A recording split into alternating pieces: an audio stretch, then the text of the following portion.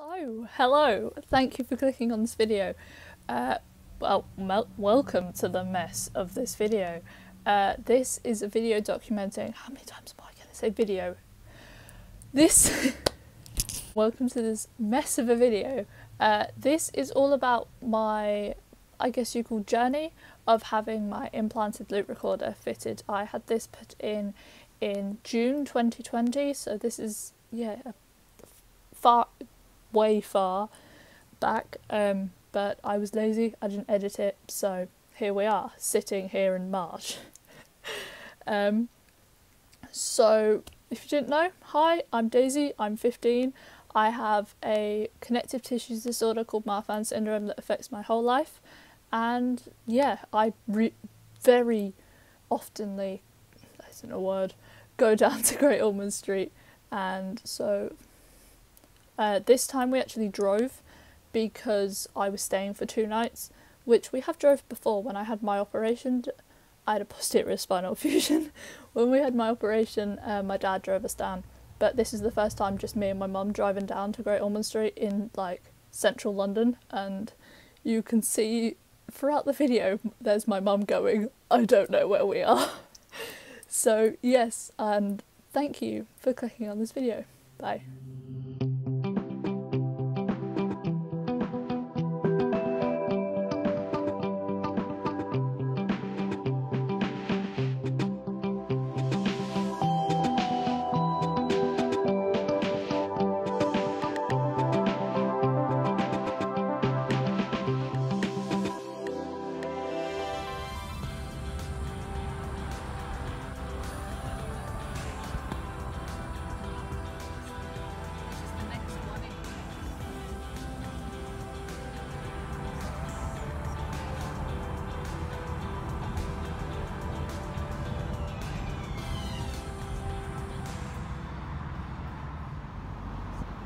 So we are in the middle of London and Mum is getting stuck and is messing up everything, nearly, but I'm not we're on up. I just don't know where I am, Daisy. Same thing. Everybody else knows where they are. Yeah, because Not we don't me. come from London, that's why. Right. Use the right lane to bear right onto Limehouse Link. Then turn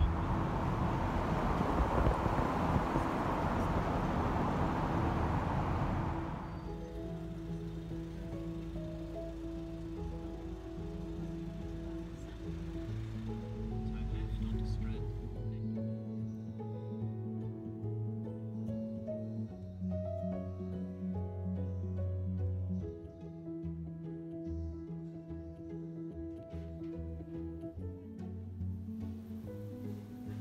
Looks like some sort of sensory thing behind you.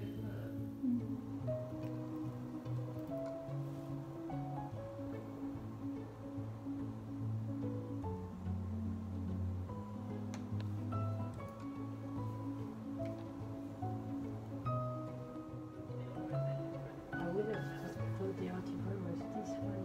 Oh, okay. I don't know how you. Yeah. No, I thought this was the Autobahn. How do you want to treat it? So, hello and welcome back. So it is now Friday morning, and basically all I did last night was watch Sherlock on my iPad, and I also did some drawing, but it was a pretty late night. I kept waking up and then falling back to sleep, waking up, falling back to sleep. So this morning it is now 7:30 and we will be leaving to go for the hospital in about 10-15 minutes. So then I'll try and get some votes to the hospital. Bye.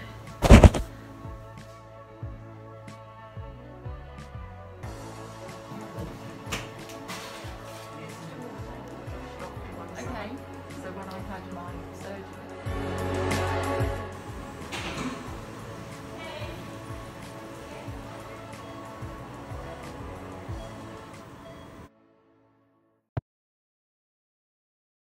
Right,